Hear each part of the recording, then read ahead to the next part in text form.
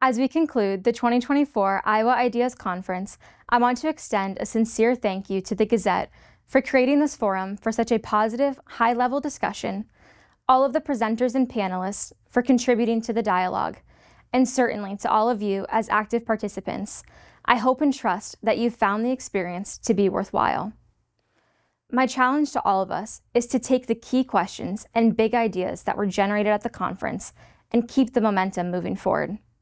Each session included discussion of positive ideas that can eventually become public policy if we work together to make it happen. On behalf of all of us at ITC Midwest, thanks again for your participation in this year's Iowa Ideas Conference. We hope to see you all again next year.